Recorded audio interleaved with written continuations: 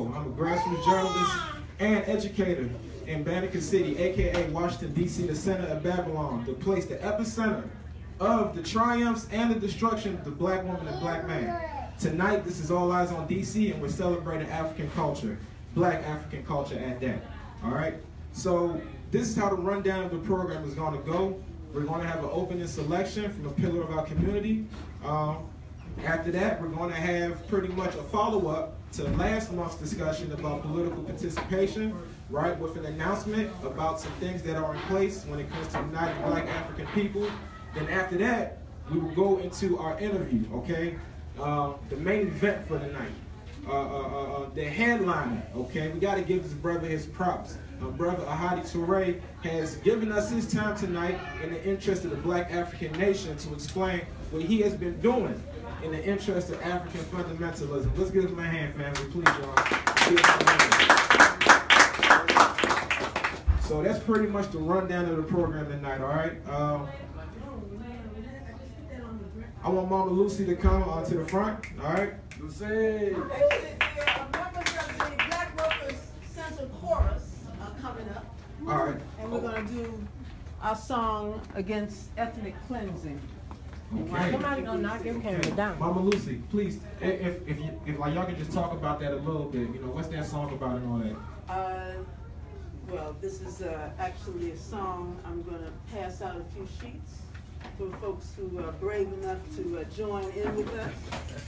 I'm sorry, I couldn't find all the ones that I made copies of, but it's a very simple song. It's call and response. I'd like to invite Pam Rogers, Al McCray, and Ella Fitzgerald, Marcella Fitzgerald, to, and I'm going to give the mic to Al to lead us. We ain't gonna move. We ain't gonna move. We ain't gonna move. We ain't gonna move. We ain't gonna move. When we hold together, we make ourselves strong. We make ourselves strong. Together we stay here. Together we stay here. Right where we belong. Right where we belong. We ain't gonna move. We ain't gonna move. We ain't gonna move. We ain't gonna move. The city is where my children were born, but the landlord says children can stay in my home. Somebody please tell me where we belong. We ain't gonna move. We ain't gonna move. We ain't gonna move. We ain't gonna move. We ain't gonna move. When we hold together,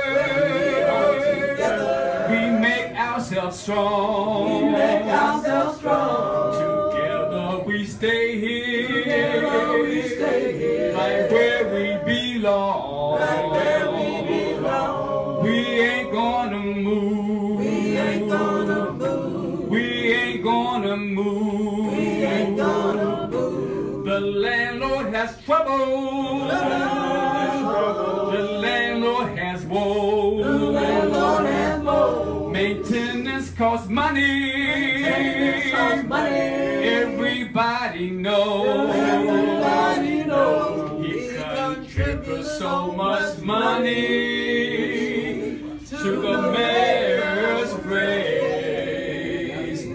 He can fix up my place, but I ain't gonna pay that rent increase. We ain't gonna move. We ain't gonna move. We ain't gonna move. When we hold together, we make ourselves strong. We make ourselves strong. Together we stay here. Together we stay here. Right where we belong. Right where we belong. We ain't gonna move. We ain't gonna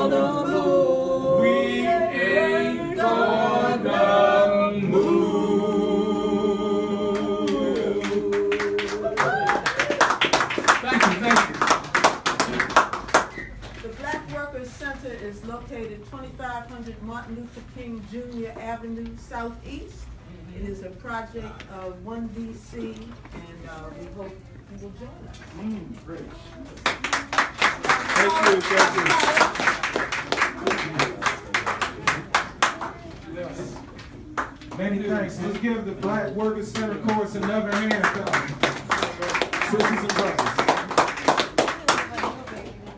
All right, if you guys enjoyed that, let me get an all eyes on DC. Yeah. Yeah. All right. Perfect. All right, family. So next up on the agenda tonight, like I said, is a follow-up from a previous discussion that we had. All right, this is pretty much an invitation for anyone who's up for the call, pretty much, you know, to take what we got to, you know, do to the next level. So I'm going to have my brother William here talk a little bit about what he has in mind, what we have in mind, pretty much, for the Black African Nation. Let's give him a hand, y'all. How's everybody doing? All right, so yeah, as Sam said, you know, one of the things that we really want to talk about, especially this time of year with the election season rolling around, is, you know, Pan-Africanism, uniting as a people. One of the things that I feel like, and Brother Bailey, who teaches up at UDC, talked about when he was here was, I asked him what was the biggest obstacle for us as a people, and he said that in his experience, it was psychological. Now, if you don't know Brother Bailey, he was the editor for the paper that Malcolm X had for the AllEyes, the organization he founded when he separated from the Nation of Islam, okay?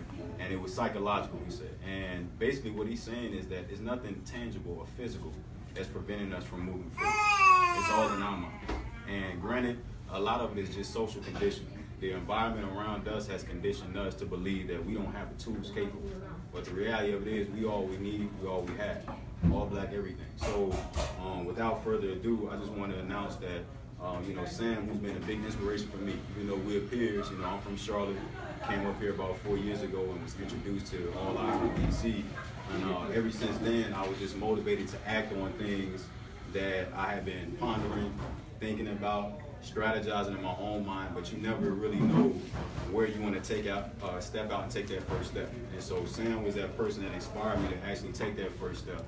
And so, you know, over the last two and a half years, I think, we've been discussing some things and strategizing. So we just want to announce to you all tonight that we are establishing the Black Nationalist Party for the unification of people of African descent. So as of tonight, we're going to have our first meeting on next Friday here at 8 p.m. if you're interested. The sign-in sheet goes around, and the last column, just put BNP. Make sure you put your telephone number and your email address so that we can contact you and give you information. And pretty much what we want to do is begin to mobilize. What we see a lot in our community and just nationally is a lot of people, you know, protesting, a lot of people marching, a lot of things going on social media, but we don't see enough of its actual action at the grassroots level. It's the communities and the people that make things happen. It's not the media, it's not the president, it's not these senators. We are the ones that make things happen. When decisions are being made for DC, they're being made in city council meetings. They're being made in these forums that we can attend, Board of Education meetings. But we choose not to, or we just feel like we don't have a vested interest. But the reality of it is, in our absence, decisions are being made that are not in our best interest. And so we have to regain ownership. And so that's something that me and Sam have decided to do. We're going to take it upon ourselves to bring as many people aboard as we can.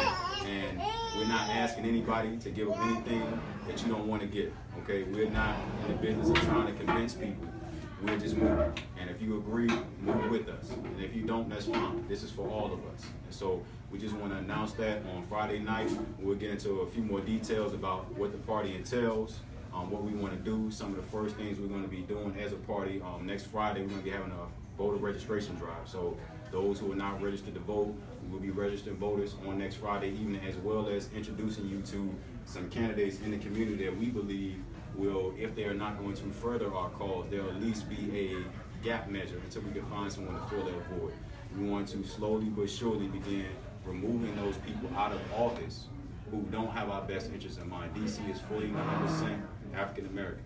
48% of the voting populace is African American. There's no reason why we should be being gentrified, we should be being removed from decision making. The policies, all of that stuff, it should be in our hands. This is our city. Even though I'm not a native Washingtonian, you are my people, this is my city. Okay? Okay, so we got to take that ownership, and that's what we're going to do. So I just want to thank you all for your time. Again, if you're interested, just write BNP in the last column.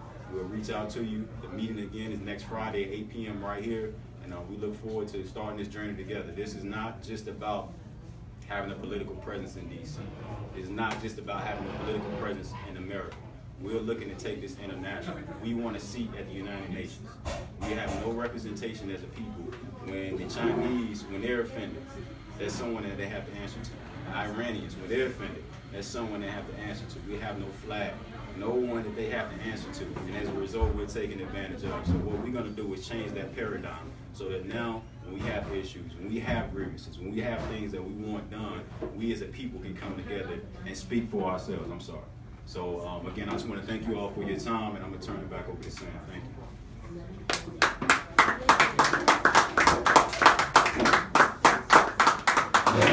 Let's give him another hand, y'all. Let's give him another hand, y'all.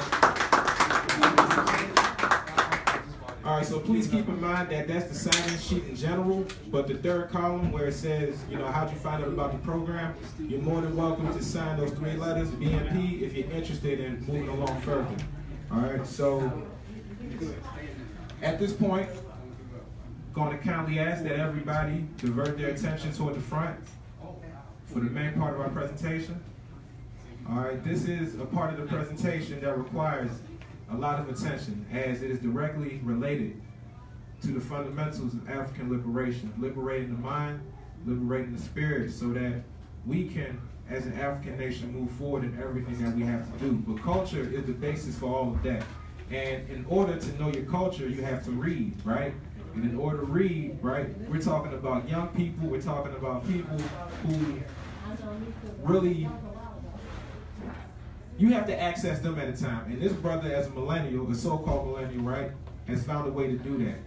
And he has found a way to parlay his creation into other avenues around the community. So we got to give this brother his just due. All right, I'm going to read his bio as he comes up, but I want you guys to give Ahadi Ture your undivided attention and a big, big round of applause, y'all. Please, let's go, let's go, let's do it. Y'all guys go ahead.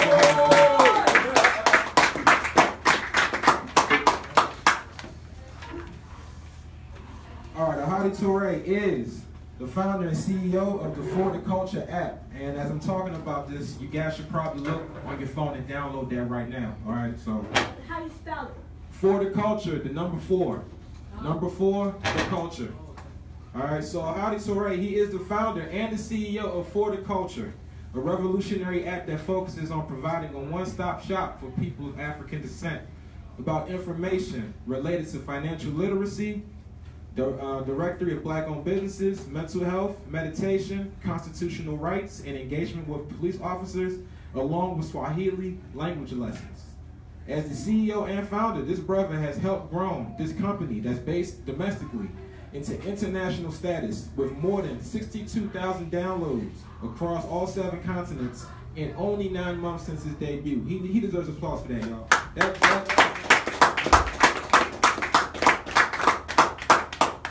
All right, this brother, so All Eyes on DC wasn't the first, unfortunately, but it's fine. You know, we're gonna tap into some new stuff here. But this brother has been on different platforms: HBCU Buzz, We Buy Black, and Urbanity Black. Okay. In 2016, Ture also published A Journey to Ahadism.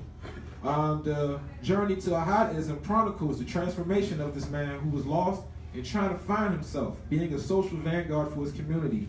He documented the influences in his life from strong black women and men to movies, proverbs, literature, and African symbols. Since its release, he has sold several copies and has since helped hundreds of people find their path to enlightenment and consciousness. Beautiful. And his brother, as an activist, is also a program coordinator for the 100 Black Men of America, an organization that is the largest network of African-American male mentors here. While there, he built relationships with various communities through organizing programs and events, such as summer reading programs, there you go, wow, global blood drives, and donating blankets. He participated in the Global Soap Project in New Orleans, designed to make fresh bars of soap and provide them to those in need.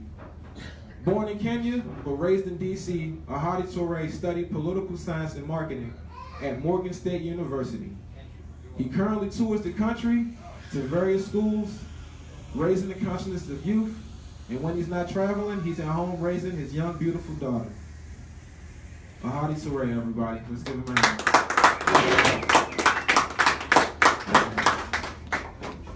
That's a beautiful bio.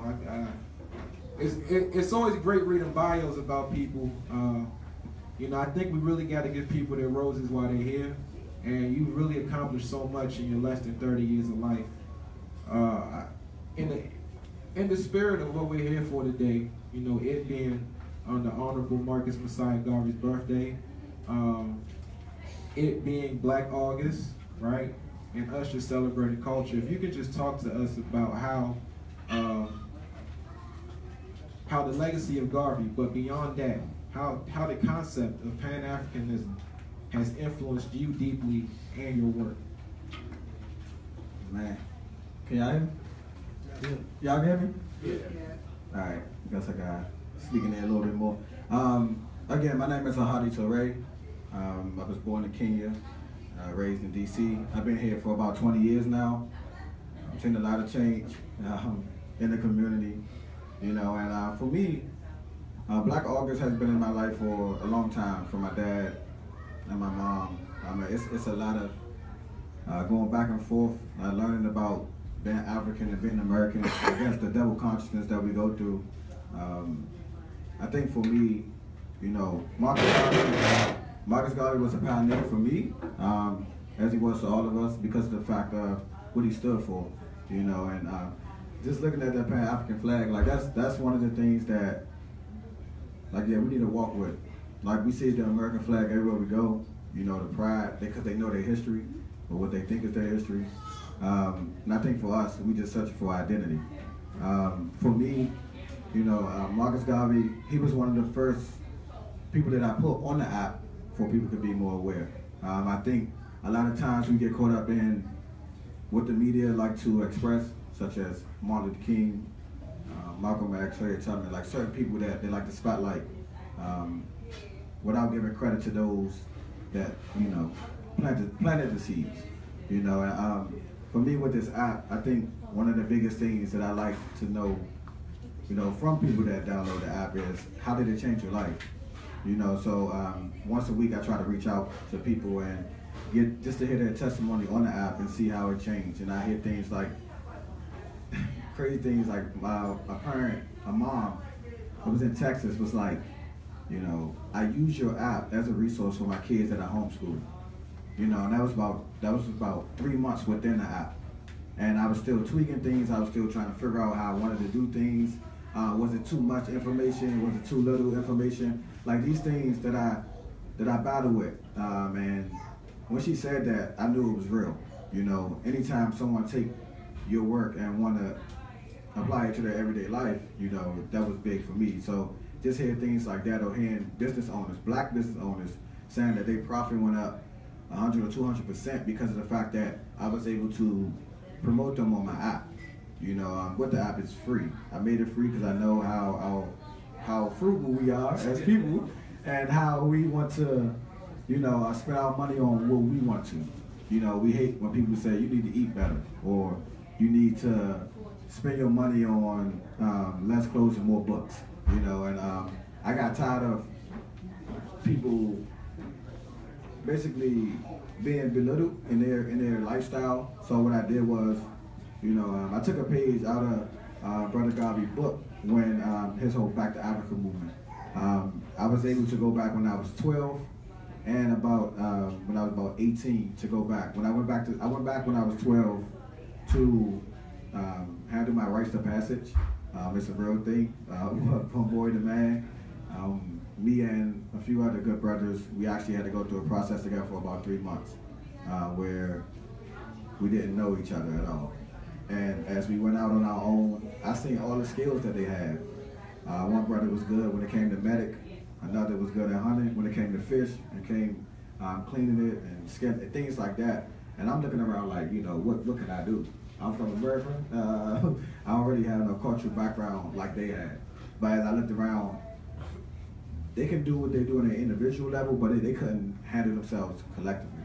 So that's why I came in. Like this all, like just we all natural born leaders, but at the same time, sometimes we gotta look to others for advice. You know, so I was able to connect with them on the sense of giving them direction. Not saying that these brothers were smart, because they was. They all have a skill that they achieved through their lifetime, and I was able to bring them all together. So I felt like, you know, that I took a page out of Brother Garvey's book when it came to that, and yeah, he been leading me ever since in spirit. Wow, very, very profound. Yes.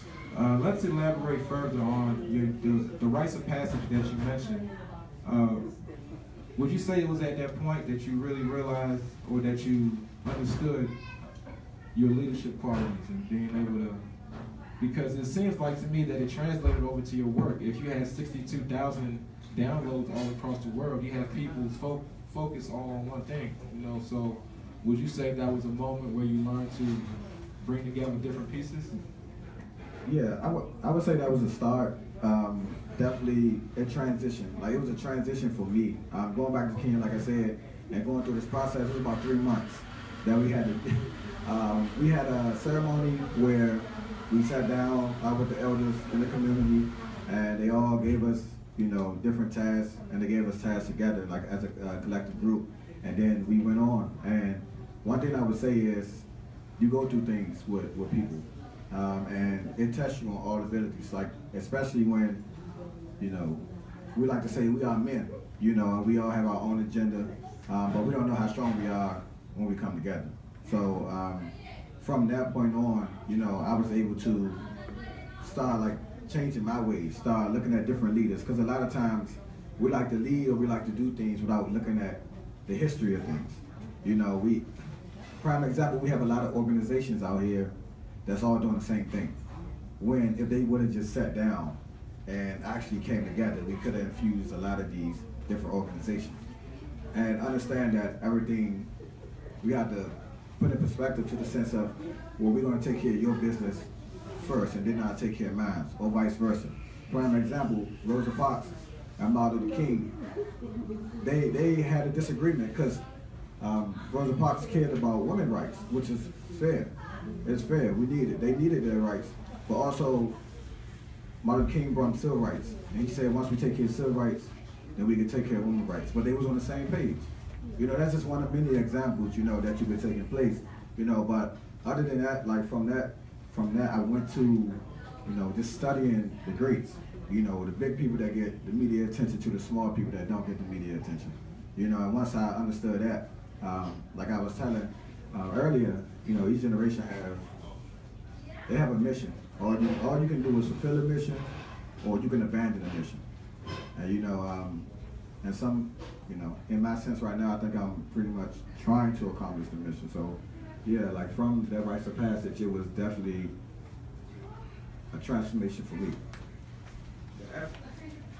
The African unity, well, the unity among the men that you were talking about, later on, you spoke about how different organizations just can't seem to get it right when it comes to, you know, doing the same thing, but just overlapping. If that's a part of our culture, unity, why is it that that same unity can't translate over to our organizing?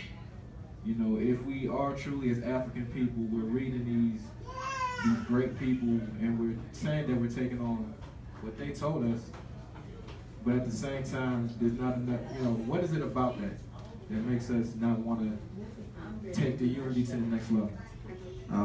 I think for me, just from research and experiencing like different things in life, I think for me, I see a lot of people who want to be the man or the main man or the main woman. You know, it comes like, I want to be that person that's on TV. I want to be that person that say, we fantasize about like the Martin Luther Kings or the Malcolm X and these Marcus Garveys, like to the point where we're looking at the figure instead of the message, and it can get difficult at times. I think for me, I see a lot of organizations, right? We got a great idea, or we might not like your idea or their idea, and it's like, I'm going to split off. A lot of times you see foreigners come into the country, and they might all have different ways they want to make money. But if is threatening them or their people, they're going to band together for a common cause. Now, granted, if it's all of us right here, we march up to Georgetown and we are in a community that's not our faith, it's a white community, and we sit right here and we making noise, we being disruptive to the community. It don't matter what background they come from, they will come out and defend their property or their area. But for us, we make it about individualism, and that's what things get south. And I think, and I'm not pointing fingers here, but it's a generational gap. We have a lot of our parents or grandparents, they sit up there, and like I said, at their time it was good. Like we were just having a conversation on how, in their generation, maybe working 20 years and, you know, and then retiring and things like that was the norm. You know, it was something to do. Or maybe it wasn't to some. But at the same time, being right here, being 25 years old, I can say that a lot of people in my generation, we are starting from a low level, from a little to nothing. And we tired of being patient. We are in a position where sometimes being patient is it could be a bad thing, being patient. You know, so a lot of people say millennials are they're impatient. You know, they don't want to work for things, and they don't want to do this, do that. But for me, I think we do want to work for things. We just want to do it our way. You know, a lot of times through our history, we focus on, or our people focus on, political gain, and we lack, or it was a small effort to financial base. You know, when it comes to the financial base, it controls everything. We all know land controls a lot. When you get land, you get power, you get finances, you get all these different things.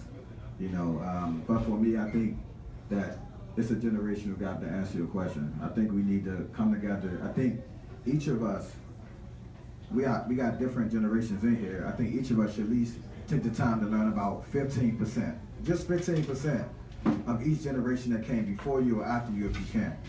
That's all we ask for. We're not telling you to take a millennium under the wing. If you can, that would be great, but if you can't do that, then at least try to get the understanding without knocking down their lifestyle, you know, teaching them and stuff. So if I could throw a wrench in there real quick, you know, this is not putting anybody in the trick bag, but just to pose a question to you. In one breath, and this is, I'm speaking more so to my fellow millennials here, you know, we're building as millennials, we got elders in the audience here, right? So, in one breath we say, all right, let us do us, we know what the game is, right? But in the other breath we say that the elders ain't really there for us, they're not trying to build with us, right? Now, I'm a man of nuance, I know that there's shades of gray. But what is the perfect balance, if there is one, between the elders letting us do us and us meeting them halfway and listening, right? To understand what the pitfalls were when they were doing their thing at the height of their careers, right, as Pan-Africanists and such. I think for us as millennials, I think we do need to listen. I'm not going to lie about that. We are reactionary as a collective. We like, somebody go beat up a brother down Georgia Avenue or up Georgia Avenue, we're ready to go. With no plan, no action, we're just ready to go. And I think at times that's where some of our elders can step in. A lot of times, their way, just being at the set of the feet of our ancestors is a blessing. You know, but they have to want to do it. Like you said, when they was in their 20s and 30s, they was motivated like us. They had the fire, they was pushing. But as you get older, you get tired. I mean, that's human nature. You get tired of talking about the same stuff. So what you do is, how I broke it down was, you know, we are considered a living right now. As you get older, you switch. You become a baba, you become a mama, like you become right there. And then as you transition, you become like an elder. Like it's a process, you know. And I think, you know, for us, we willing to learn. We are, but it's just like you can't teach us by just belittling our ways. Like technology is different these days. You know, I'm on a computer, you know, working on my app, and my mom can sit right there and say, "You've been on that computer all day. You ain't go to work. You didn't do none of this, but I am making money.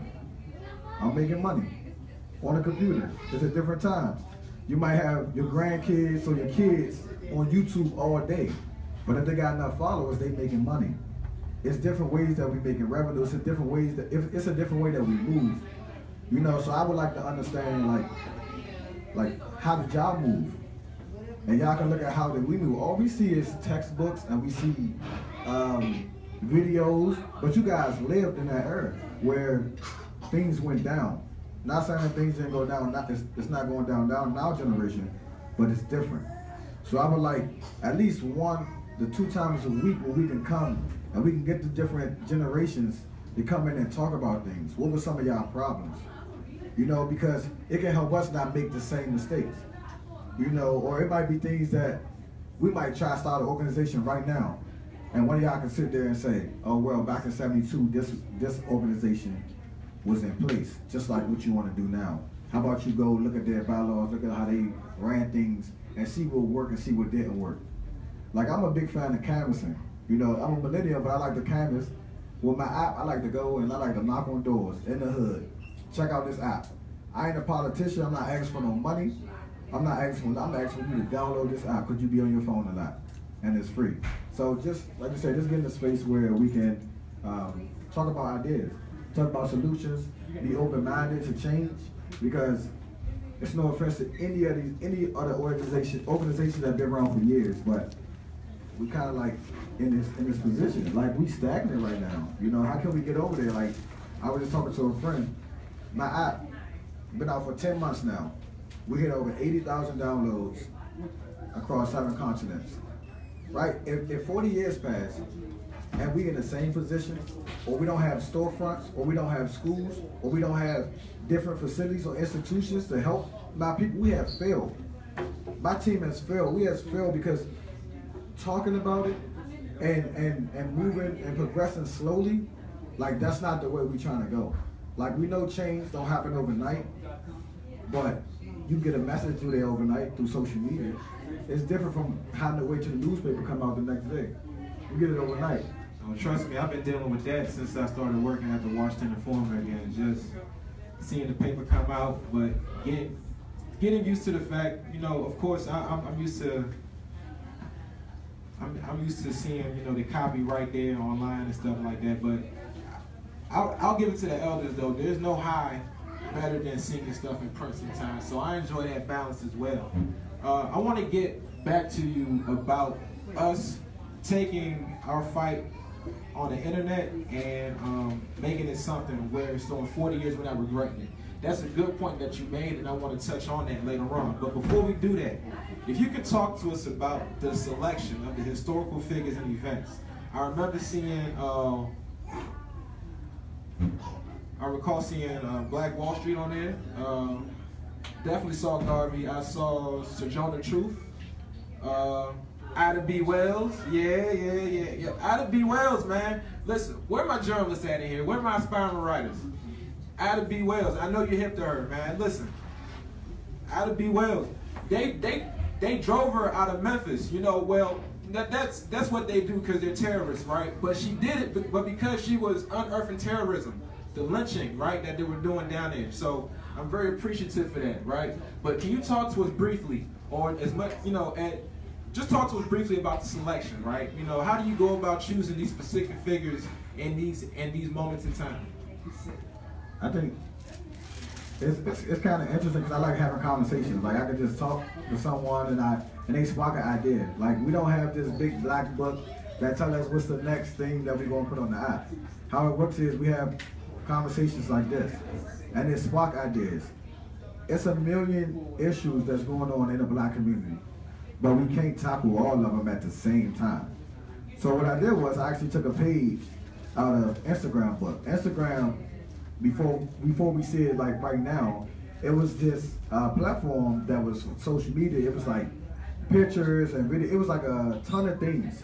But before they launched, like 2 weeks before they launched, they wiped everything off and just made it as a picture app because they wanted to make it as simple as possible. So what I did was, it was a ton of stuff on the app that I wanted to put on there from. So it's certain things like kings and queens on there before slavery.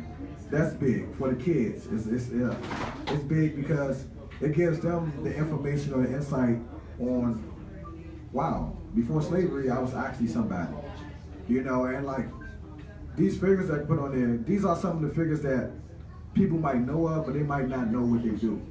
You know, that's one of the big things I do. Like on panel discussions, or I might have polls, or you know, I might have surveys on, ask them, you know, what ancestor do you know the least about, and that will give us that platform to push. Just like we all see constantly, like Martin Luther King, they promote him so much as like this hero, which he was a hero. I'm not knocking him, he was a hero for what he did. But you see the media, they never, we call Malcolm X the prince of the movement. You know, he definitely did what he had to do, but he don't get acknowledged as much because of how he went to the system. To your point about King, the thing is, and Brother C.R. Gibbs, who you guys have to see come Sunday the 26th at Thurgood Marshall Center between 3 and 8, C.R. Gibbs spoke about Martin Luther King, the other side of King, where King was actually involved in Pan-African movements. King was at Nkrumah's inauguration. Don't get it twisted, you know, not taking away from what you said, but you're definitely right, because the media, the mainstream media, they're going to show us I Have a Dream. They're not going to show us Pan-African is King. They're not going to show us Mountaintop King. They're not going to show us, you know, let us get our just due King. You know, so they have a different way of manipulating, you know, but you spoke about getting people that aren't often known, you know, and beyond that, what are some other criteria that you have, you know, because as a journalist, I often think about the power of words, you know, and you know, as writers and people who produce media, we often have to be careful about putting things out there that can be used against us, and I know you're pretty sensitive to that as well.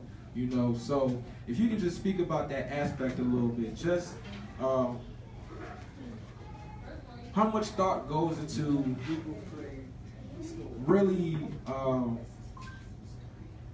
really doing it so that, you know, you're not choosing not the wrong people, but like just giving the true history where, you know, I guess even people's indiscretions are put out there, giving people a really accurate history of some of our leaders, you know, like even the whole Booker T. Washington thing, right? I remember seeing his speech on there, you know, and people, they have their ways about him and stuff like that, but oftentimes we don't have a total history of who those people are. So I'm just thinking as a writer, you know, do you often keep that in mind about the accuracy with which you portray our leaders on the app?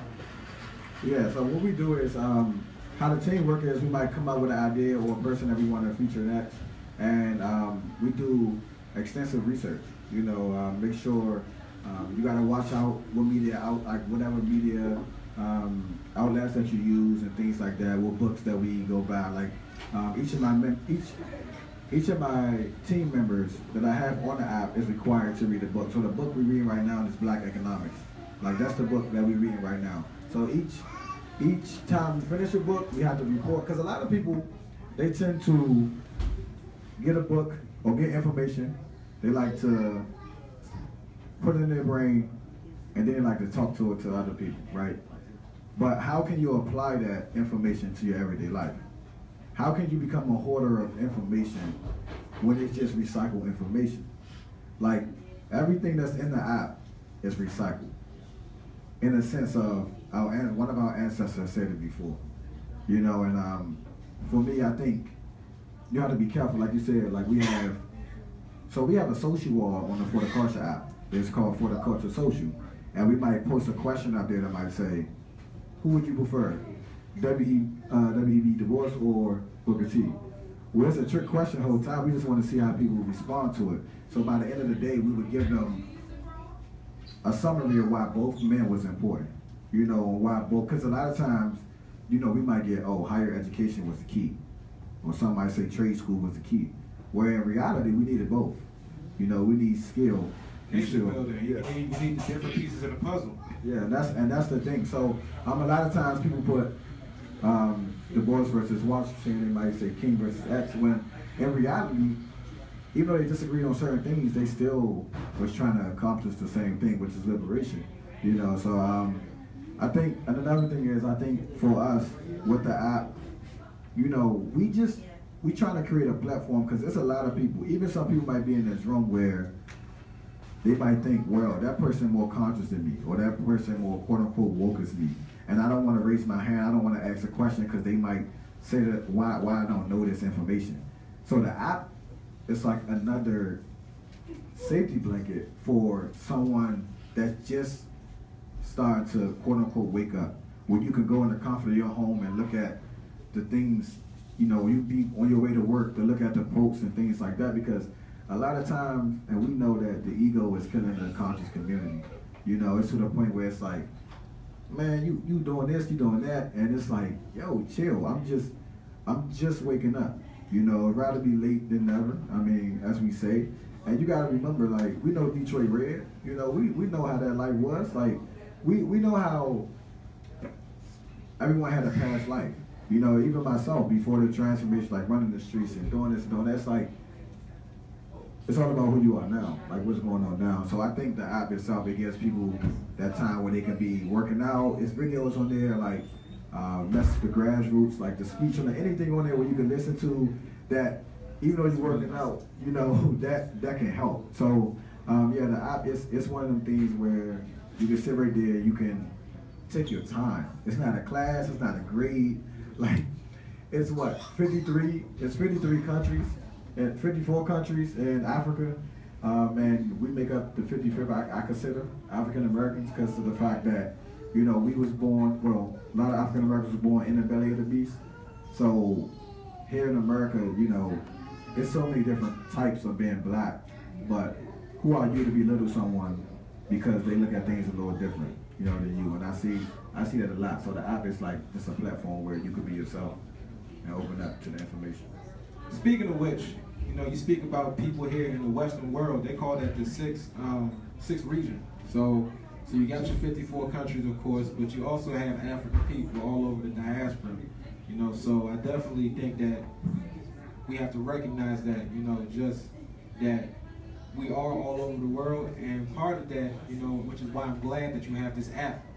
Part of the fear that we have amongst ourselves is that we think deep down inside subconsciously that we're a minority, when in fact minority, again going back to the wordplay, was a word used to make us stop ourselves in the first place, you know. So it's very tricky. Before we go on to the next question, everybody do me a favor, hold your phones up, please. If your phones aren't up, hold them up, please. Hold them up. Hold them up. All right.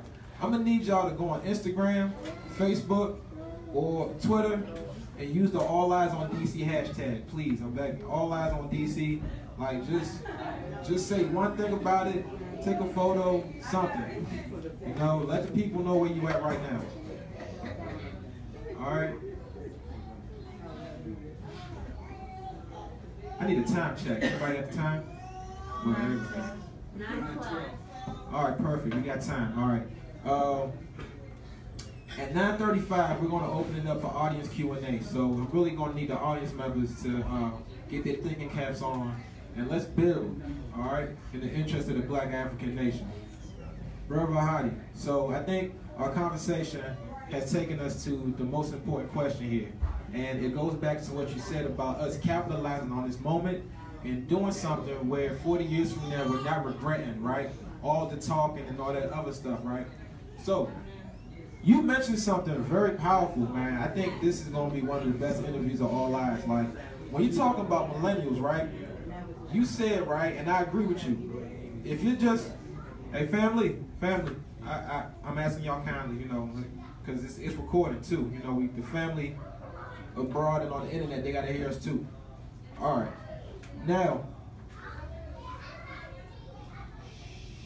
when you're first going into your consciousness, like you said, you might be a little, you might not want to jump out there yet and ask questions because the ego, right, it tells us that, you know, okay, if you don't know this much, then you shouldn't be that, you know, prominent. So, okay, of course, downloading this app might be the first way to get into that, right? But then, how do we as millennials, right, not get too caught up in the internet? How do we, because I see even for myself sometimes, I'll admit that, you know, I'll be bold enough to say, we do get caught up in the internet a lot, right? And I talk to elders sometimes who say that they don't like internet, they don't like conference calls, they like feeling, you know, they like being in the space with their comrades, you know, and just feeling the spirit, feeling all of that. Like, the other stuff is just too impersonal.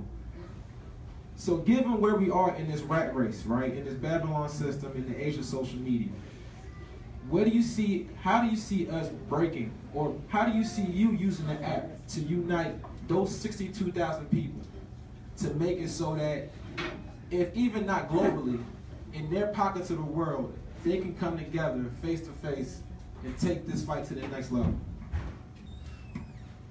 So one of the biggest things that we're doing right now is we are updating our social, so how it works is the social wall that's on the app, it's like a Twitter feed. If you think about Twitter, it's where people can post pictures, they can post comments, quotes, whatever it may be. They can talk to each other, things like that. They create a profile. Once they create that profile, then we have that information. And what we do is we try to connect them on different levels. So right now, in the making, we are trying to get the For the Culture app in different languages. Like right now it's in English. I have a lot of people that reach out to me abroad and they say, like, how can I get it translated? You know, so we working on that. But I think for me, just telling people to get out there, like to do things. One of the biggest things that we about to add is a calendar. Now, how the calendar works right now is it's a lot of events that are going around in DC. You know, I got different RSS feeds, which is like just live updates of different people's websites where events might be posted. You know, but a lot of times I think that's where the elders step in. Let them know how beneficial it is to get out there. Now, I could be sitting right here saying, I want y'all to download my app. I want y'all to connect on the app. But if I'm not out there within the community, how can I say I'm a community-based app? How do I talk about nation building if I don't set up the right tools for our students? So for instance, right now, we are raising money to go on the For the Culture school tour. Within the school tour, we are talking about the app. We're letting people know. Let me know, how many people in here know the percentage of black-owned tech companies? Y'all can just throw it out, throw a percentage out there. 0.1. 7? Less than 1%. Less than 1? So it's 2%. It's 2%. And we are in that 2% when it comes to tech companies. We're app building. So me and my team are putting together a tour to go to different high schools. Right now we have 5 high schools that signed up. Now we're going to go in and we're trying to get DCPS to pay for us to teach the kids coding. Because according to Forbes magazine, by 2020, it's going to be more tech jobs than anything. You know, so why not equip our kids with the necessary tools? You know, we have all these different schools. We have all this pride. I went to an HBCU. We have a lot of pride for our school. You know, we have a lot of pride for them colors that we're in. And even here at Howard, like we have a lot of people, I have a lot of friends that went to Howard that shows pride. You know, they yell HU everywhere they go. They wear their colors, and there's nothing wrong with that. But just imagine if we have that Pan-African flag, or we have that alliance with each other where when we see that flag, that means that we're united. You know, you see a lot of times, even with, you know, not last weekend, when some of the white nationalists came down and they was united because they have an identity. You know, we in a position right now where some people might say, I'm not even African. Like, you'd be like, what? Like, you know, some of the things, it's like, how do we close that gap? That's a question right there. Like, you got a lot of brothers and sisters that sit right here and say, I'm not African, I'm American. You know, it's mind-blowing, but it's the reality of things. Like, we sit right here and we want to be down for the cause, we want to fight for this and that, but it's like, what are we fighting for? We are on so many different fronts right now. You have men that want to fight for liberation. You got some men want to fight for just economic gain. Like some people, like it's so many different levels and so many different fights that we want to attack, but we have to be able to sit down. And like you said, when it comes to social media, you don't have to announce everything on social media. You know, and I think that's what a lot of the elders, they might say, dang, if y'all trying to attack the enemy, you telling the enemy exactly what you're doing. You know what I'm saying? It's like, hey, go to Malcolm X Park at 2 o'clock, we about to fight. You know what I'm saying? And it's like, it's interesting because one of my mentors, Brother Taleb, he's back there recording. Like he always talk about like just, you know, just having that backup plan. A lot of our leaders, they have international connections. And one day we're gonna have to leave this place. I'm not saying for a permanent cause, but we have to regroup with our brothers and sisters on the continent. You know, that's just real. Like they have a different spirit about them. I mean, some know more than others and some know none. You know, it just depends. So I think for me, man, I just think that, you know, this app is one way. Like this app is just the beginning of what I'm trying to do. Like it's interesting because everyone get fascinated about this app, and I tell them there's only one calling. You know, my goal is to be able to spread liberation how much as I can. Like that's all it is. You know, we talk a good game. Black folks talk a good game. You know, and you might say, what can you do to contribute to the black liberation struggle, right? For one, support black businesses. That's one thing. Right now, everybody got phones. Download the For the Culture app. Not for me, not to make my ego jump, but for the black businesses that pay to be on there to get exposure. For the brothers and sisters that talk about meditation on there, that do yoga on there, all these people that contribute to it, you know. That's a perfect segue. If you wouldn't mind talking about those businesses, I saw a couple on there. One of the brothers featured on For the Culture app, like you just mentioned him, Brother Talib. He's actually here tonight. We got to give him a hand too. For past All Eyes on DC guests.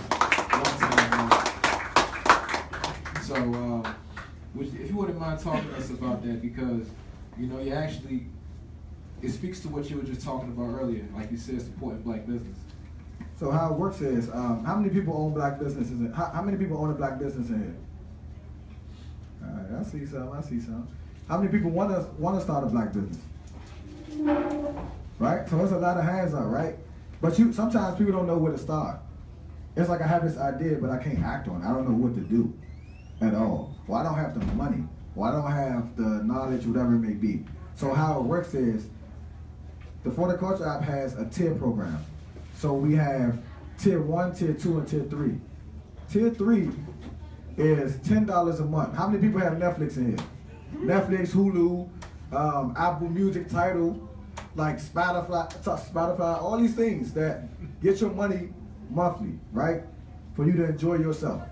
You know, why not support your business, invest in yourself for $10 a month to be able to get push notifications to 80,000 people across 7 continents. That's how it works. When you sign up for the business, you can have the $10 a month plan, the $30 a month plan, and the $50. The difference is the $30 a month, you get push notification to everyone, but you also get featured on our social media pages, and you get the email list and things like that. But the premium, you get the best of the best. You get push notifications, you get an email list of 50,000 people, you get analytics for your business, who clicked your business, where they click it at, what time, what state. You get all these different things because we did our research. And according to the market, black businesses, right, how much, they don't spend that much money on marketing. You know what they say? Word of mouth, Facebook, Instagram, Twitter. That's what they do. They don't believe in themselves enough, or they don't trust themselves, or they don't trust their product enough to let someone else promote it. So that's why we're here. This is what we do. We sitting right here. We're not selling you nothing. It's not in the sense of we just trying to get rich. It's a process. Now, if you go in there and you reach out to any of these businesses, anybody from someone that cut hair, someone that sell insurance, like I do extensive research on these black businesses because I'm not going to allow you to come up here and sell something that's going to hurt the community. How is that productive? You know, so we have anybody from high school students, middle school students that sell ice cream, that sell all these type of things, to multi-millionaire businesses that's on the app. Like, I know 5 people that you don't know, at least. You know 5 people I don't know, and it works, it's a connection. Right now, we just hired 20 brand ambassadors across 10 states in 3 countries. And the next stop is to conquer every HBCU, at least one brand ambassador on every HBCU to be the face of the Horticulture app in that demographic. So with the app itself, it's just giving small businesses an opportunity to go on the platform to sell your product. I know with your business, everybody want to make money, right? It don't matter. You want to make money, you want to find a way to put yourself out there, and the Horticulture app is the perfect way to do it. Hey, let's give this brother a hand, man. He just dropped signs.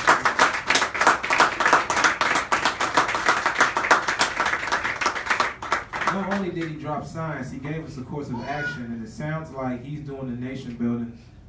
Well, not just him, he has a team, of course. You know, if you can talk about that a little bit, who are the members of your team? So I don't know how you want to start something. You want what's the saying? Everybody gonna eat, right? Right. I started off with 15 people. You know, handpicked every single one of them. Like, yo, we're gonna build this empire, and we're gonna go for it. 6 months went by. Some of them just weren't cut out for it, and it's okay. It's fine. It's business. I have a daughter. She needs to eat. If you slacken on your job, then you take the food out of her mouth. Right? When it comes to your loved ones and what you and who you care about, if they take the food out of their mouth, then you ain't with the games, man. That's in any generation. I don't care, you know, where you from. So how it works is I have 6 members. There's 7 including myself, and I handpicked them. They all went to HBCUs. Some people would say, "Oh, are you discriminating?" No, I'm not discriminating. I just seen their work ethic and what they do. You know, so we have anywhere from public relations to. So I have a COO that deals with everyday operations. I have VP of operations. I have, and all these people I met, and I see they work, and I work with them in mutual settings. So it's not just me just looking at a resume saying, "Oh, I want to choose this person because they look good on paper." It's the work after. It's when Freddie Gray died, and you know we went out there and you know different things that we was doing. Just looking at some people that went to Morgan, some people came from different places, and like that ignites you. Like you know, we are spiritual people. You know, we are spiritual people having physical moments. That's all we are right now. You know, so when you get that vibe about a person, it's like it's something about you. So you put them through a little bit of test. What do you think about liberation? What's your definition of liberation? You know, what do you think about the state of African Americans in the community? Different things like that. So they had to go through an extensive interview process.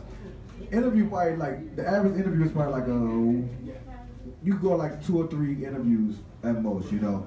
But I believe it or not, they went through an interview process for a month. And my people said that might be too much. But the fact is, I did it because I wanted to choose the right people. This idea that I had, I researched it for 6 or 7 months. And once I did the research, I had to put together a dream team. I call it a dream team. I was born in 92, so I like to look at the year 92 and see what are the accomplishments in 92.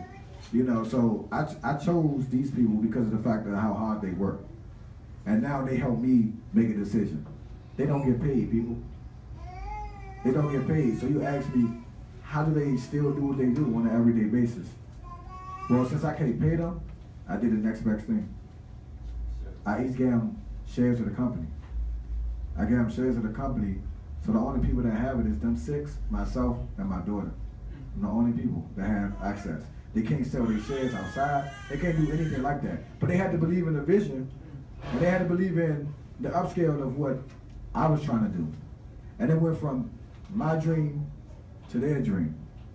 Now, yeah, we get frustrated at times, we argue at times, but at the end of the day, it's about us being a family, about us being together, you know, so. So that sounds like a co-op to me. Like a co-op, communalistic type deal you got going on, bro. Yeah. Wow. Oh, wow, yeah. Wow. So it sounds like you've come to terms with the fact, or with the reality that all of us ain't gonna make it. That's what it sounded like to me. If there were 15 and then 6 of y'all left and you kept it moving, it sounds like at some point you was just like, man, hey, see y'all, you know, tell me about that, you know, just that philosophy, you know. I think, so I'm gonna be honest with y'all. So when it first started, it was respect, but it was like, you're a black-owned business. Y'all know how the myth goes when, oh, as a black-owned business, you're not organized, you don't have your paperwork right, you just winging it. That's what they think. That's what they thought it was. And there's no shade towards anybody that I came across and I thought that was fit for the job that wasn't. But I asked him a question. Why are you late to the meeting? Why you're not dressed up to the meeting, business time? But if I was Steve Jobs, you'll be dressed up here 30 minutes early and all these different things, right? And I asked them that, and they looked at me crazy because I demanded the same respect as a Steve Jobs, as a Warren Buffett, as a C.J. Walker. I mean, we're gonna be honest, like, you know, they looked at me funny because it's like, we the same age, so why you ride me like this? You know, but it's tough. We all know. Some people say, oh, we got Uncle Toms out here, we got cool, whatever you want to call them, whatever it may be. But we must understand that it will be times where it's going to be, the worst enemy is going to be the person right across from you. And you can try to save them as much as possible. It's fine. It's fine. You got own family members. Brother Tyler, like he tell me all the time, man, look, you're gonna have to fight the battles. Like some of the people that you love, you're gonna try to help them as much as you can. And then you just go. You gotta go. You gotta go. Like message to the graduates when Brother Axie always talked about it. He said, "Man, you had this Asian girl put her dad on his knees, and she asked him, like, are you gonna fight for the liberation of our people?" And he was considered an Uncle Tom. So what she did was, she shot him. She killed her own father because that was blocking her and her kids and her grandkids from liberation. So I like to ask people sometimes, like, I'm not going to ask y'all right now, but I would like to ask people sometimes, like, if the ones you care about is blocking your liberation, what action do you take? Like, just because all my skin folks not my kin folks. We heard that before, right? Just because you black, Ben Carson, right? Ben Carson. You know, we like to look at him like, yo, you was a prodigy in what you did. But how you turned out for our people is tough. Like, we don't really rock with you like that. You know, we took that black card, you know, because it's one of them things that you have to, like I said, you gotta be willing to accept. You know, you don't want to take one of your brothers with you and at the end of the day he stab you in the back. You don't want that, you know, so you pick and choose. But there's good people out there. It's good people, your people out there. Some need more guidance than others. Like, but you gotta be patient. You gotta understand, we've been through generations of just being tormented mentally, physically, spiritually, emotionally. You gotta remember, some call this our land because of what our ancestors did and because how they built this from the ground up. But some people, they had to go back. Like when I went back to the continent, yo, it felt like I felt like a superhero. Like, to be honest, like that's a whole nother feeling going back. You're not telling everyone to go back at least once because it'll change your life. You know, but yeah, like, I mean, we just got to get to the idea that everyone is not going to come with us. And it's fine. Like, once you understand that, then you can move forward. Then you can surround yourself with people that actually want to make a difference. You know, you might be hanging around somebody like, man, you talk that black power stuff too much. All right, now I know I got to adjust my circle. You know, and it's just real, it's fine. It's fine, you know, so that's how my team is. Like, I'm hard on them because I want the best for them. Like, the For the Culture app, for them, it's just to open the door, to get in the door. That's what I tell them. Any activities they have, any projects they have, I say, give them to me. I'm going to put them on the app. I'm going to share with all 80,000 followers. Why? Because it's not just about me. Because if it's just about me, if something, God forbid, if something happened to me, then the vision of the app would die. So what I do is, I'm teaching my team how to code. I'm teaching them how to be able to put things on the app. I'm teaching them how to speak. When I say speak, I'm talking about speak on behalf of the For the Culture app. So somebody won't come out and get a sound bite where something sounds like it's just, you know, it's just bad, you know. So crazy thing is, like, I had to set social media policies. I was never even thinking about social media policies, but when you wear that For the Culture shirt, and when you represent that brand, and when you got that in your bio, you have to act accordingly. True story, I just learned this today. One of my team members, he was on an interview for Grambling State to be the public relations director. They brought up the For the Culture app because of his page and how he promotes it. So he's been interviewed for a university, and they brought up things on his social media page. And they brought up things about For the Culture. And they actually loved it, which is crazy, because I told them, all I had was $1 in a dream, man. That's all it was. You know, so with my team, it allowed them to not only understand the concept of coding and what they want to do, but it also helps them develop their skills. You know, so we started seminars or webinars in the next year, and each of them will have a webinar where they focus on a particular skill that they have. You know, so that's what we're doing right now for that. Perfect. Last question before I give it to the audience. And who has questions for this brother? Raise your hand if you got questions for him. Raise your hands high. Let me see. Okay. All right. I see a couple. All right. Perfect. All right. Perfect. All right. Before we get into the audience questions, I got one more question for you, and this is related more to your school program that you're in the process of putting through DCPS. If you can, as briefly as possible. You know, just given the fact that, you know, some young people, they have some apprehensions about math and science, you know, they don't want to go into it. And you have pretty much provided a concrete example of why math and science is useful in making money for yourself and building, right?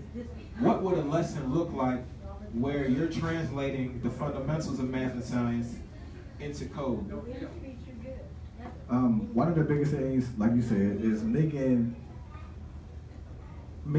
the lesson itself fun. So I have a 7-year-old daughter, and she, when I walked in the house one day, she was like, "Dad, you popular." I said, "What you mean?"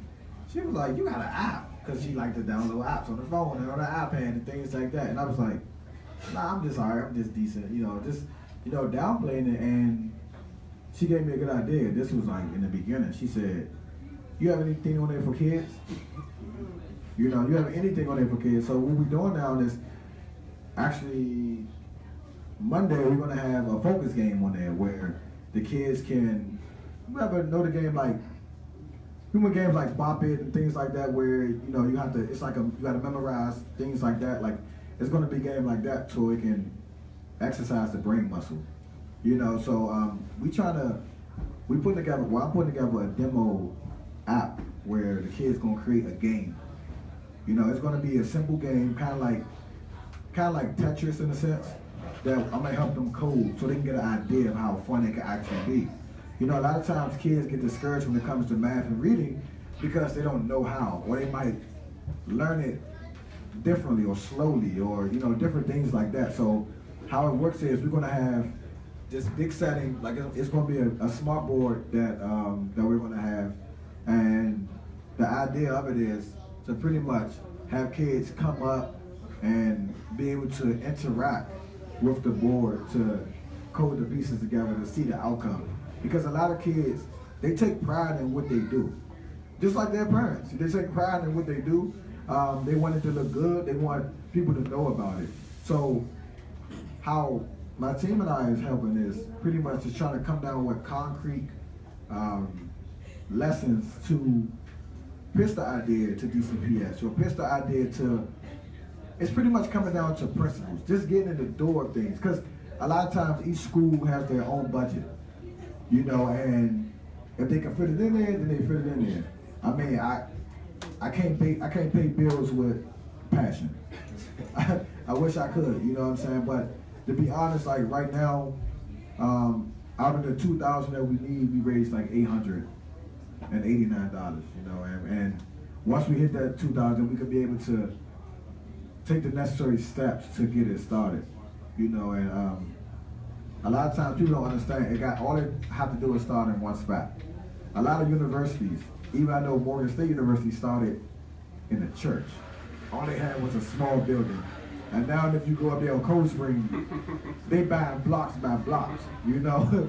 So it's like, we have to start somewhere. So even if I can get one classroom, or if anybody in here would know someone in the school system not even a sense of just asking for a big space.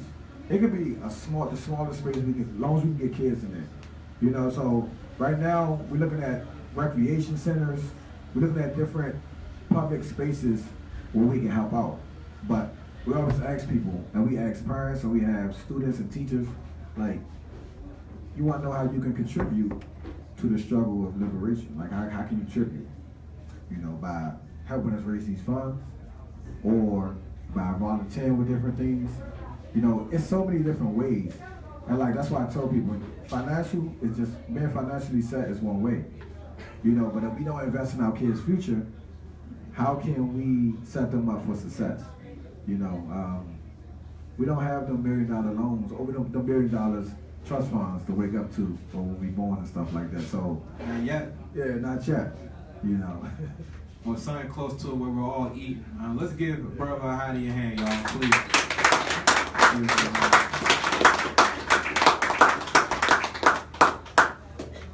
All right, so in a second, as we do Q&A, I'm going to get a basket to come through. You can give as much or as little as you have. You know, there's no set. You know, this is a free program, but we want to upgrade the technology a bit so that, you know, we're going out to the world, you know, with savvier technology. You got to keep up with the times, you know. There's much access to technology, we have to grasp it. So in a second, the basket's gonna go around, but I'm going to ask the first person who wants to ask a question to take the mic and let's just dialogue. So I saw your hand. If you could just introduce yourself and then ask your question. Here you go. I'm standing or just whichever way, however you feel comfortable. Ahadi Ture. I am a techie, AngularJS PHP founder. I created my own version of Bitcoin. Right. Yeah.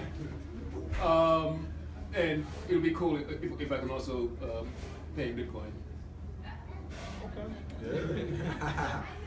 I only use Bitcoin. I don't touch cash. I really, really touch cash. I don't use Bitcoin. Like I live on Bitcoin. I live on Bitcoin. All right, let's talk about that. Yeah, I need to talk about it a week ago. Yeah. It was 2 cents at one point. Yeah. So with that said, awesome that you actually including tech into the approach. That is a huge frustration that I experienced for quite some time. Right? Regardless of the ambitions, everybody wants to do great things, but the minute you say, hey, look, you know what's your tech solution? Oh. And all of a sudden everybody goes quiet. Right? So kudos on that. Right?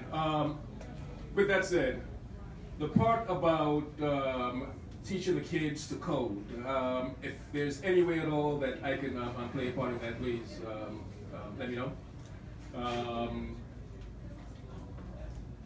It doesn't necessarily have to be physical, right? It can just be online. Okay. Right. And if there are any other needs as well, you know, where we can participate, please let me know. Okay, we'll do, man. Right. With that said, the question, if I can remember it, specifically is, in dealing with HBCUs, right? I had an experience with Howard where I literally went to the computer science professors and like, y'all are not teaching the kids the latest technology. Like, any kid that's graduating now is not going to be able to work with any of the apps that you have on your phone. Right? So how do you plan on actually getting through to the computer science professors themselves, the folks who are actually putting together the curriculum that are getting to the kids or to the young people? You can try to sideswipe them and just go directly to the young people, but at the end of the day, they're still going to spend 4 hours in that class. How much time in that class getting the wrong information or not up-to-date information? What I would say is, like, when it comes to how many people went to an HBCU or go to an HBCU? So we got quite a few. So when it comes to HBCUs, we already know how they test your patience, right? Bursar office is one of the main places that test you, you know, with your financial aid and things like that. But the one thing I can say is, at my time when I was at Morgan, a lot of things got changed because of the because of the way we did things. So when it came to policy change or curriculum change, we would go to the professor, we would go to the chairperson, we would go to all these different people, and then we got to take actions. Like one way we did that, we actually had sit-ins in the president's office. That was big. Like that was big for us. Like because you got to think about it. Do you work for the teachers or the teachers work for you? Without you, they don't have no job. A lot of times professors don't let you know that.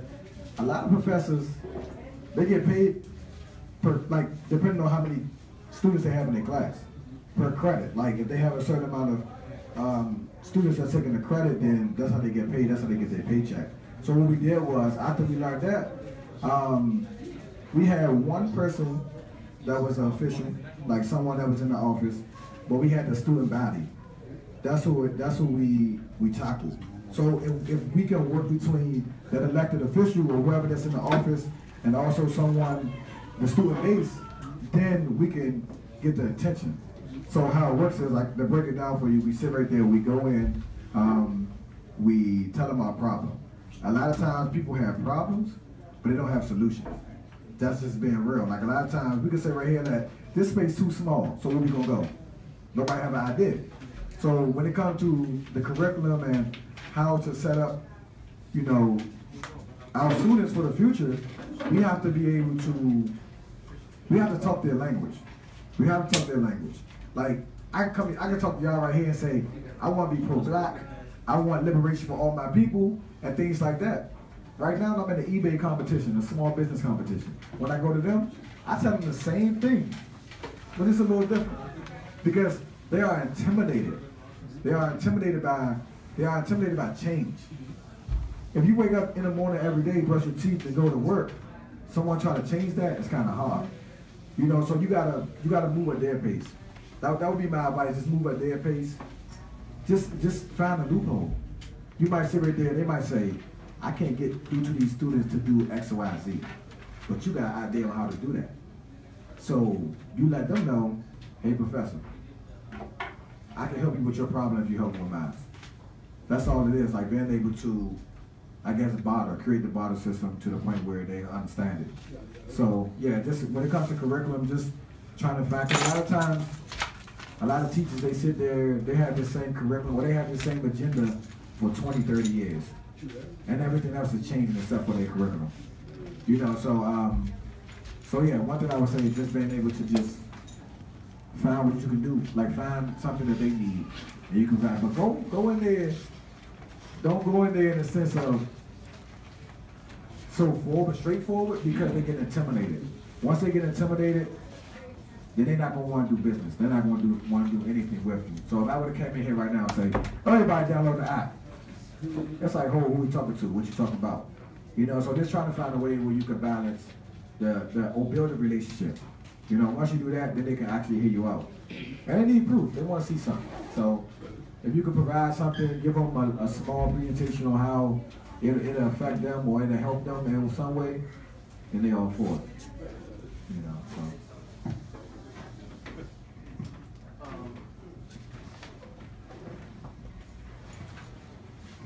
Some short questions. What platforms do your app run on? So the app itself is ran on the app, so it's ran on iOS, and it also run on Google. You mean like the platform where you can download it? No. I mean Android, Mac. It's a tech stack. Android, iOS. Yeah, so it's on. So you could download. So how it worked was I used the Android Studio, which is a coding system, and I use Xcode, which was another. No. So it runs on Android operating system. It runs on iOS. Yeah, them too. That's the platform. Yes, sir. Okay. Second, have you considered doing a desktop version? I did, but just as of right now, we are mobile because of the fact of how the trend of things is going. A lot of times, it's a smaller percentage of people that sit at the desktop right now. A lot of times, everything is mobile. Everything is mobile, and I thought about the desktop version of it, and we are going to incorporate that with our website. So right now, the website is just a landing page for the two platforms. Okay, last question. Is your code base under version control, and have you considered open sourcing it so more people can work on it? Yes, and yes to what? Yes to the version mode, but so your second question was to make it accessible. Open sourcing the code. Open source. So I thought about it, and we said in the works with it. Like I said, my team and I, like we trying to figure out the best way where we can continue to grow. That's the biggest thing. So once we come up with it, we actually talked about that, but to come up with a definitive answer, we still mapping out some things that we want to work on. Okay, I would encourage you to open source it, put it under Git, version control, and document the hell out of it. All right. Yes, sir. I'll talk to you later about that. All okay, right. no problem. Stay right there.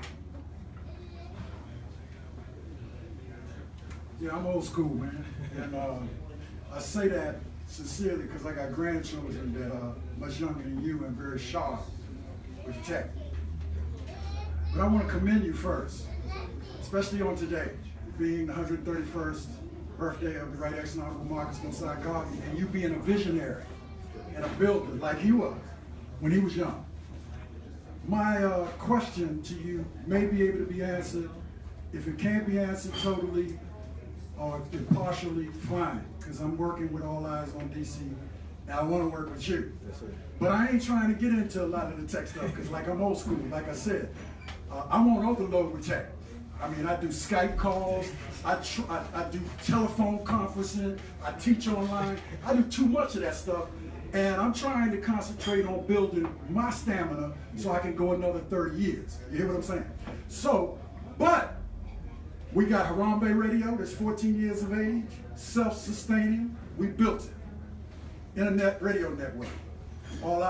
Sam has been on it. We definitely got to get you on it.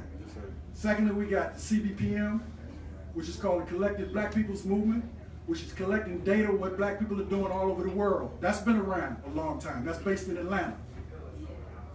Also, we got Us Lifting Us. And when I say we, because it's not about me. It's time for elders my age to get off of the we factor and to deal with, get off the me factor and deal with the we factor, which means we got to stay youth advocates. So we got to learn from you all, not just give you our knowledge and wisdom, but learn from you all, because you are going to be the long distance runners in the 21st century. I'm not going to be too much longer. We got Us Lifting Us, which is building virtual, economic, sustainable community. It's a cooperative, it's big. And I'm telling this so everybody can Google it, but I'm gonna give you all the information. That's based out of Atlanta, but it's global actually. It's called Us Lifting Us. It's a cooperative, profit for profit. Okay, that's important. Okay, then we also got Brother Heru Forayata, who built Movement Tunes years ago, which was built out of, well, he built it virtually after he came back from Africa. He's originally from Ghana, and he saw iTunes, so he built Movement Tunes. That sells music, black music, and conscious raising music all over the world. Barbados Business Association saw it and saw the vision of it and invested in it. So that's got a life of its own. It's called Movement Tunes. And there are many others. I'm only using these as examples because my point to you is you need to interface with them so that they learn from you and you can tie into what they're doing so you can grow. All of those are self-sustaining businesses but are run cooperatively. I see what you're doing as being strong vision down the road. While you were here, I went on the site, and man, I'm impressed. Appreciate it. As you would be with some of the things I just shared with you. So my question to you, and you could give an answer, is how can we interface immediately, because time is of essence. And right now, the universe is open. We need to get away from all that other stuff and be self-reliant and collaborate and consolidate. But if we don't do it with your generation, we're going to miss the boat. So anyway, I want to thank you. I'm going to pass the mic to somebody else. You can answer that question. Yeah, I got you. I think for, I've been sitting down a little bit. For me, I think how we can do that is, as I'm learning, which we don't get talked to about this enough, but the barter system. You know, where we exchange goods for goods, service for service. Yes. That's huge. So when I first started this app, I'm like, you know, let me get some money. You know, I can put you on my app for some money. But then it came a point in time where I had companies say, I can make these t-shirts for you. And you can put me on your app. And we can exchange. So just the few that you named is I'm looking at just the build. We have to understand that we have that come in this country probably without a social security number, but they still get their foot in the door when it comes. Why? Because we like to trust in each other. That's one thing. Now, you told me all this and you gave me information. I'm like, nah, I ain't really about to deal with that. Then how are we going to build unification? How are we going to build it? Like I said earlier, like we sit right here, we all have a different agenda in life. We all got different goals in life. Some might be materialistic, some might want to be economical, some might just want to just live simple. So many different things, but it's like, when it comes to this platform and what we're trying to do, like you said, this is the time. Like we've been suffering for so long, and we've been patient for so long, to the point where we don't got tomorrow. We don't got tomorrow. We get gunned down over and over. We see that. You know, we get, it was just a story that I read about how black farmers got bad seeds. Right. You know what I'm saying? Like, they tried any way possible to knock us down. And all we got is ourselves.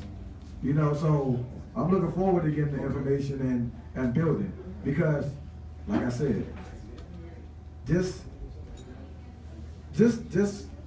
system that we in, we take credit for everything. The African created everything in the world, except for white supremacy. That's the one thing that we give them credit for. They don't got no culture. They got history, but it's not the history it's not the rich history that we need to unlock for ourselves. So, yeah, we could definitely build and connect and things like that. We will, for sure. Yeah. So, my name is John.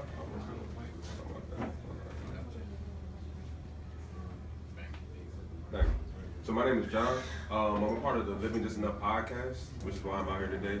We cover a lot of stuff that you're talking about, so just wanted to see it firsthand and all that. Also, Morgan State alumni. So shout out to you, bro. Congrats, man.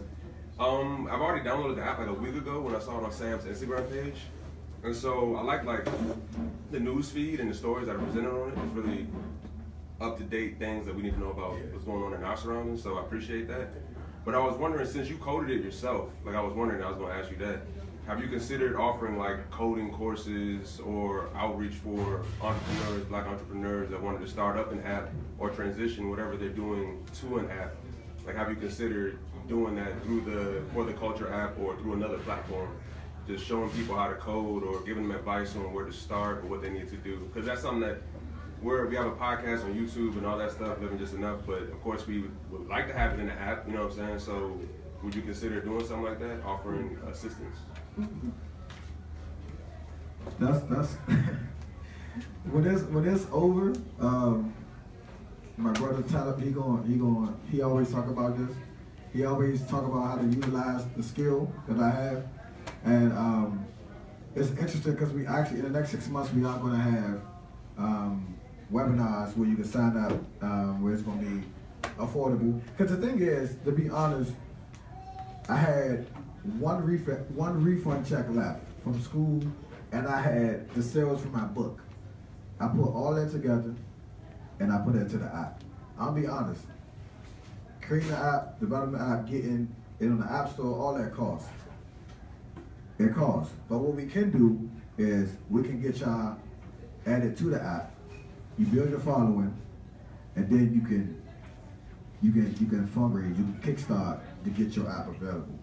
You know, that's one of the biggest things that I learned. Because a lot of times, under 1% of black businesses get approved for bank loans, no matter what your credit is. That's just how it is. Like, unless you got this crazy credit score, you got someone that don't mind doing it. Like I said, we like to trust in each other. If all of us in here want to start a business together, and you got the highest credit score in here to get a bank loan, you're gonna say, I'm not about to do that. But like I said, you got other groups of people that do it. They trust and they believe in each other. And like I said, what I can do is, since we already at a platform, we've been out for 10 months and we have 80,000 downloads, we can definitely get y'all on there. We can give y'all your own tab. You have your own following. You can get people to make a profile for your podcast and things like that, and then we can push it. Like, it's all about collectivism. Like the European, and I know I'm about to wrap it up. The European taught us how to think individually, because as a collective, we're the strongest group of people in the world.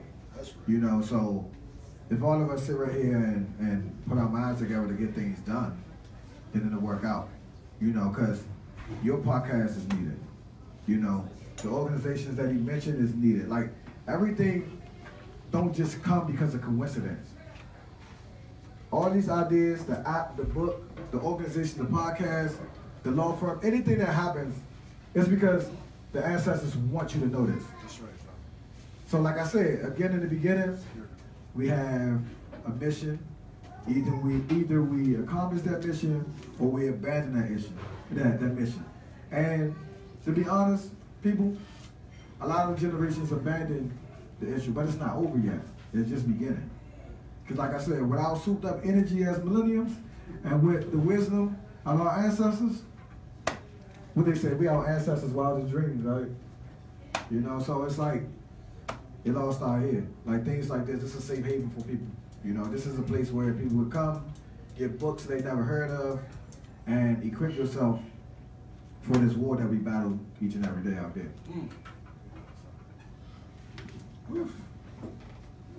Let's give brother Ahadi a hand,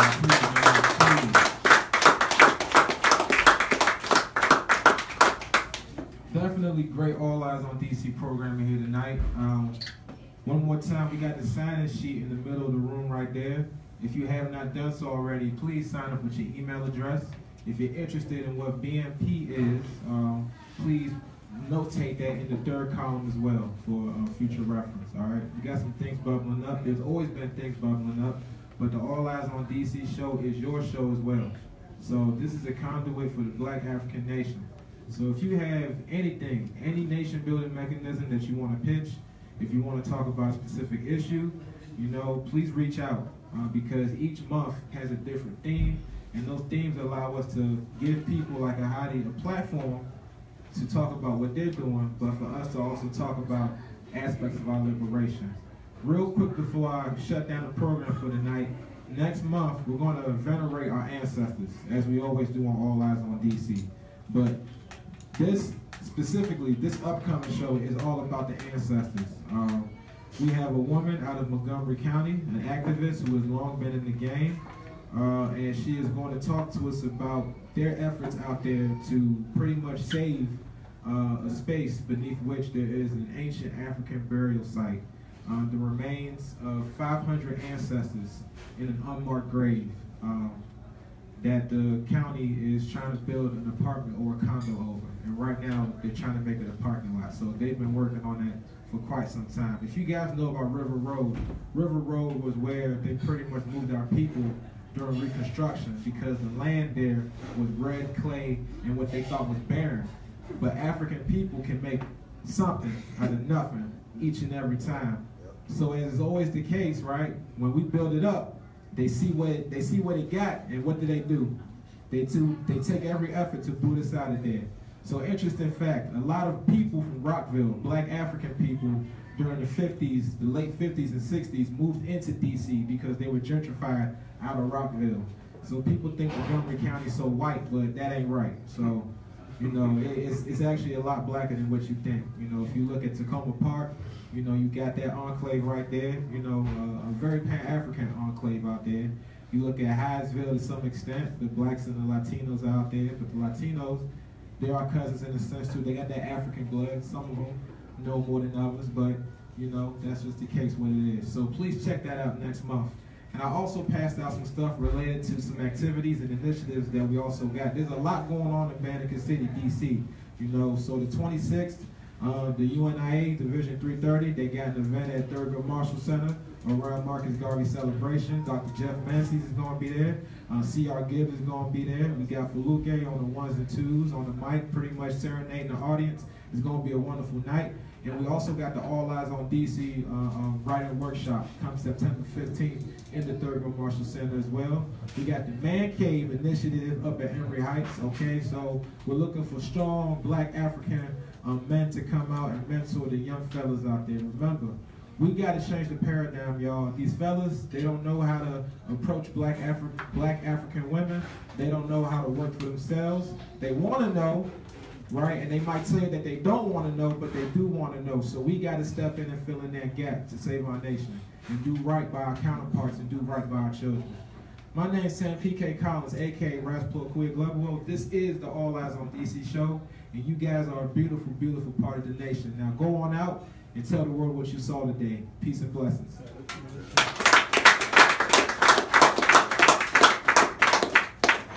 So which one of you got Bitcoin? I wish, man. They got That's easy. Yeah. Download the Bitcoin on. They got Bitcoin on Cash App too. I think they don't give you an address. You Cash App doesn't give you an address. Like Cash App doesn't allow you. Good, Bob. What's that? Long time.